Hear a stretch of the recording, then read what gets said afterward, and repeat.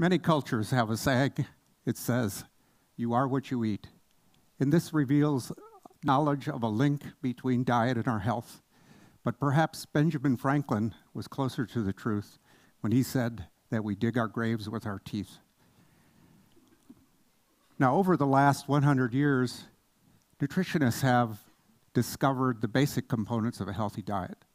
And these have been used to formulate various types of dietary advice, like, the food pyramid. But unfortunately, many people were confused by this, and perhaps they were a little resistant to accept the advice in the first place. So consequently, many people today still have rather poor diets. And that's what I'd like to talk to you about. We're digging our graves basically through 4 different ways. One is simply overeating. I think everybody is familiar with this. But this is a quiet epidemic that is a major cause of diabetes and cardiovascular disease in both developing and developed countries. Another area involves not consuming micronutrients. These are vitamins and minerals, and this is also extremely serious. For example, a child that does not have sufficient iodine in its diet will develop irreversible brain damage. Another group of hazards in the food supply are toxic chemicals. This is a model of acrylamide, but it is just one of hundreds of chemicals that could appear in the food supply. It causes very serious chronic health problems, such as cancer, birth defects, and organ failure. And also, I think you might be familiar with these, the infectious diseases that can be transmitted through food. Bacteria, viruses, and parasites are the second leading cause of death in developing countries and periodically cause havoc in developed countries. But there is another aspect to the diet that's quite important. Now, these 2 individuals come from contemporary cultures, and one might ask, how did one culture become so far advanced compared to the other? And part of the answer is due to diet.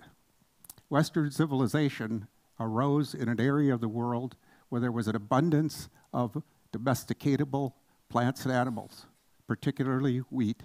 And this gave that culture a 10,000-year start.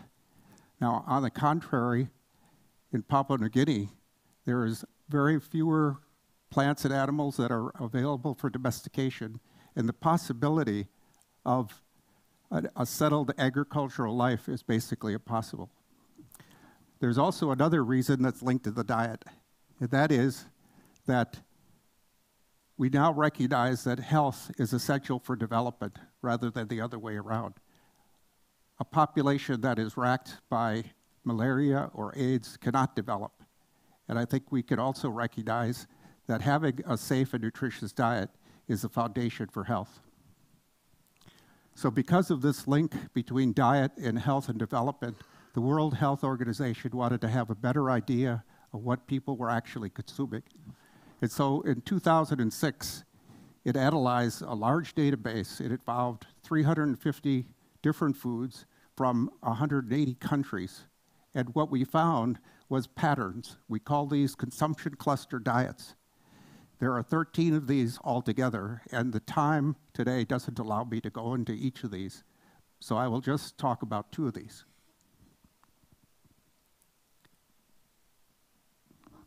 The first is the Mediterranean diet.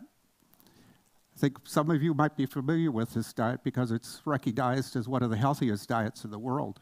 It is based in large part on the consumption of fruits and vegetables, over 1 kilogram per person per day. In addition, the consumption of olive oil by this cluster is among the largest in the world. Now, to their benefit, the population that consume this diet have the lowest rates of heart disease and cardiovascular disease. And now the other end of the spectrum is what I have called the carnivore diet. Now, the countries that are involved in this diet are in separate parts of the world, but they're nonetheless joined together by their very large consumption of red meat. In addition, this cluster is also the largest consumer of sugar, so that you could possibly call this the T-Rex with a sweet tooth diet. So the lessons that you get from just these two diets are perhaps reduce our consumption of red meat and sugar, and maybe increase our consumption of fruits and vegetables.